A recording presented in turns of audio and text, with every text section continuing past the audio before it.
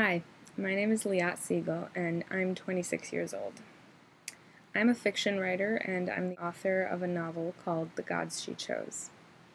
I like to write from diverse perspectives, and in this novel I write in points of view ranging from a homeless woman on the streets of New York to the girl in a painting you keep glancing at. Two of my greatest inspirations in life are my parents, both of whom are cancer survivors. But I remember too many people who didn't win their battles against cancer.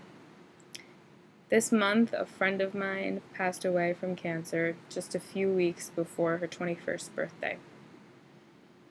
I wish that all these people we've lost could have had the chance to finish their stories on their own terms.